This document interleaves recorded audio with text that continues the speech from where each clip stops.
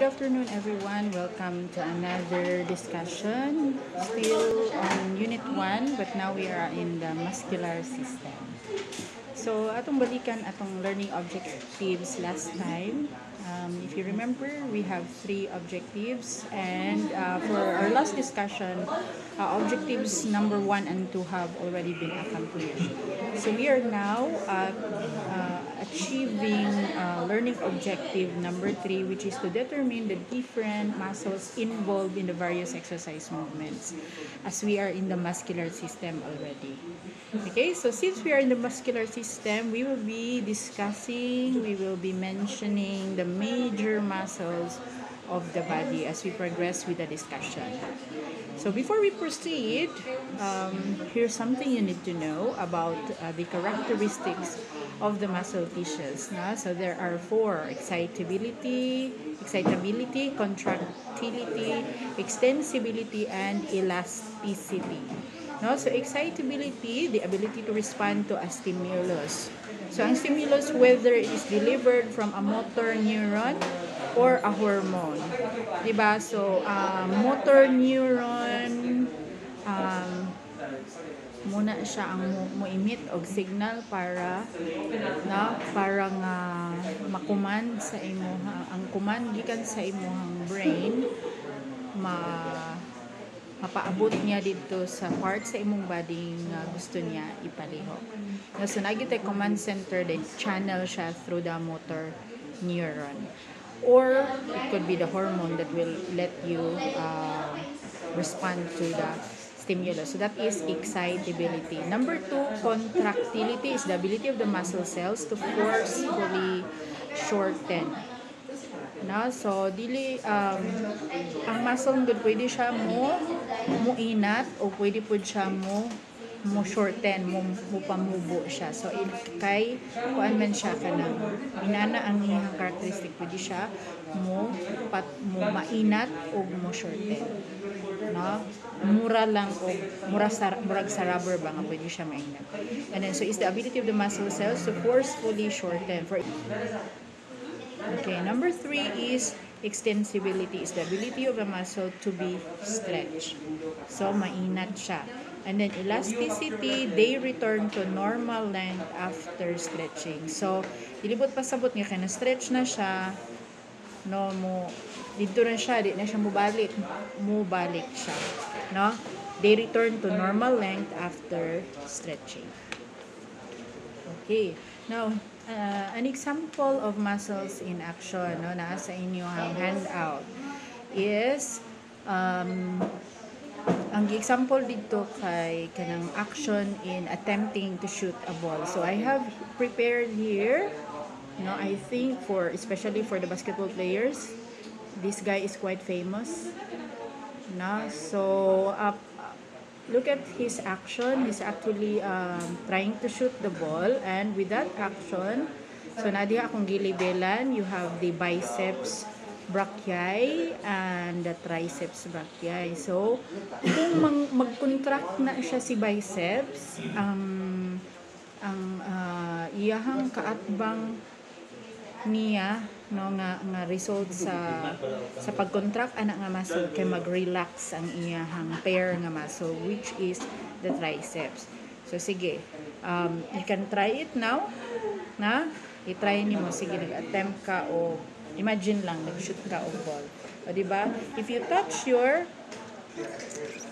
touch this portion, no, so medyo contracted siya kay syempre mangsugmang ka kay gahawid ka sa bola, and you compare the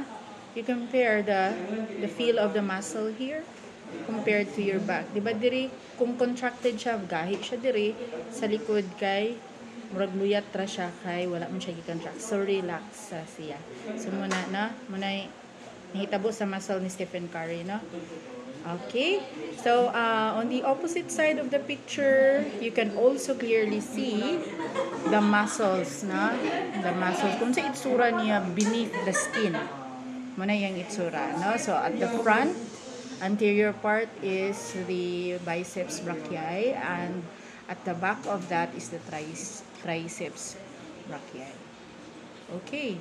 Now, there are other examples of muscle pairs in action, and they are happening all over our body. Like say for example, si biceps always gina siya mag-pair with the triceps, and then for the back na to nga muscles, they always pair up with the chest muscles.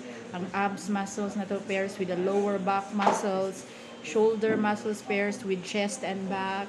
Quadriceps muscles pairs with hamstring. And tibialis anterior muscles pairs with the calf muscle. No, so walay mag-idya-idya sa ilaha, no, naagid sila partnership always. That's how the muscle pairs work in action sa ato ang lawas. Now, there are two types of muscle contraction. No? So number one is the isotonic and the isomeric contraction.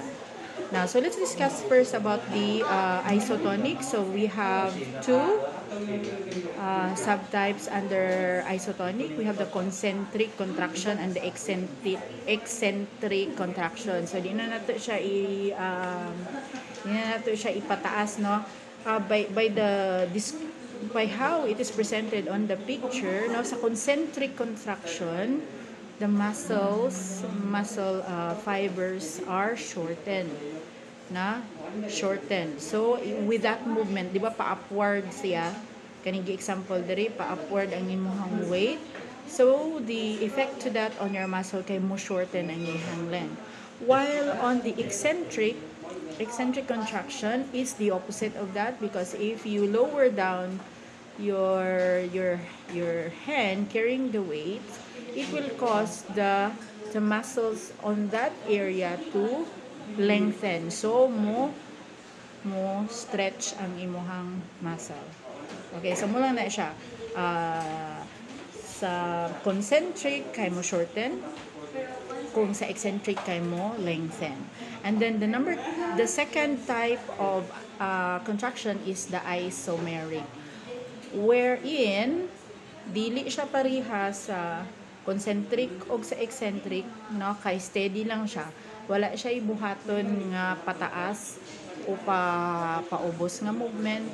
Steady lang siya. Meaning to say, it's not moving but it's carrying the weight. So, gi-maintain lang niya. No? So, probably we can have the example like sa kanang sa heavyweight lifting, di ba? Dili man siya lahi ko tong lifting nga mag-squats, no? So kung sa heavyweight is the lifter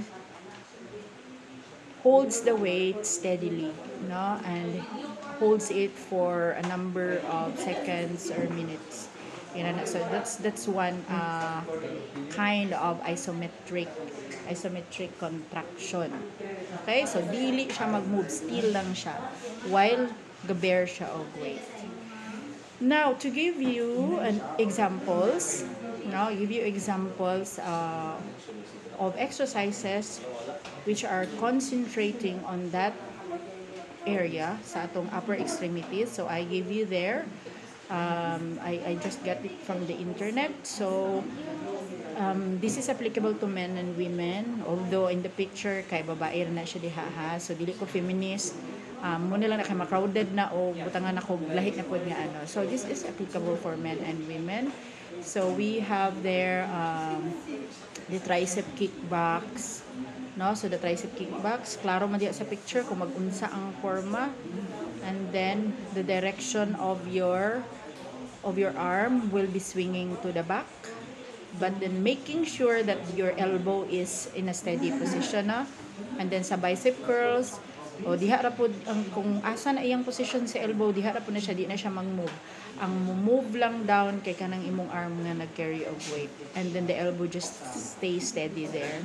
And you might as well just want to take a look at the pictures there. So there are 9 examples, and there are also recommended sets, number of sets, and how many seconds are you going to do for each set.